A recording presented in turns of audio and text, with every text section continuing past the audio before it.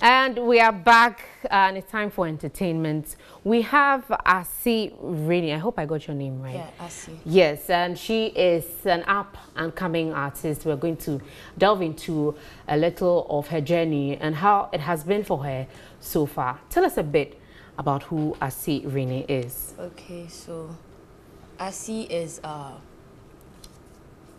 passionate musician. Loves her continent and believes that music should be used as a tool to empower people and make people feel good. Yeah. When did you start doing music, and how has it been for you so far? I started doing music, I think when I was 17, like officially. Okay. Yeah. But you're now? 19. 19, so 2 years ago. Yeah. What kind of music do you do? Soul, Afro pop. I cut across different genres, but everybody would categorize me to soul. Soul? Yeah. And how has the Ghanaian public been receiving you since you got into the scene? It's been good. It's not rosy, but it's been good. I have a few people, like organic fans, that really love my music. So why isn't it rosy?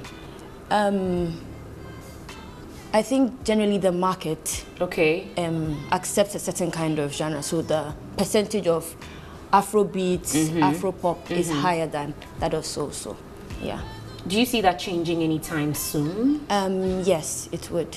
What makes you think so? There are lots of upcoming artists that are doing so right now, so eventually it would rub off. Yeah. Who are some of the musicians that you look up to? Who do you listen to?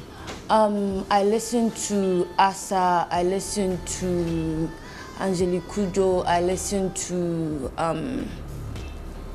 J. Cole, I listen to I listen to a lot of musicians. How about down here in Ghana? Do you have any favorites? Yes, I do. I like Effia's music. I Sina Soul, AI, Walasi, Jackie, Maj, like a lot of upcoming artists. Right. Like, yeah. Now, all these people you've mentioned are sort of doing a particular genre that hasn't caught up yet. Yeah. Because Ghanaians are used to the dancing, jumping around. Do you see yourself doing that type of music as well? Just to appeal to the market, just to, get lots of airplay, and then probably do shows, during Christmas when it is cocoa season for artists. So with me, I have to feel first. So it's like if I'm feeling very jumpy, I can make a very active track that's dance. I have danceable tracks. Okay. So it's like, it's not even about appealing to the masses. It's normally about my message. And yes, with music, there's a strategy and everything so that your music gets caught on, people start listening to your words and everything. But with me, I'm not limited. Like, if I feel like I want to make an Afrobeat song, I would make an Afrobeat song. Now, what are some of the projects that you're working on? EP, album, singles, what should we look out for? So, when I started music, I released an EP. It was a big risk, but I felt like I had to present myself in a way that people had like a taste of the different kinds of music I did. So I went through Afrobeats, house, soul, world music, all in one like EP.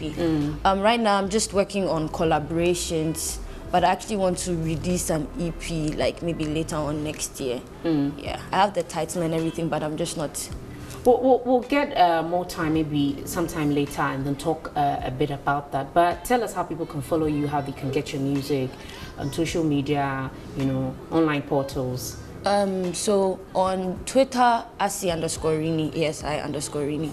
Facebook, Asi_Renie. Instagram, Asi_Renie. My music is on Apple Music, YouTube, Spotify, SoundCloud. You can find it like almost everywhere. Asi Renie is a new deal. She says follow her. It's going to be great. Let's all support her. Let's support the journey.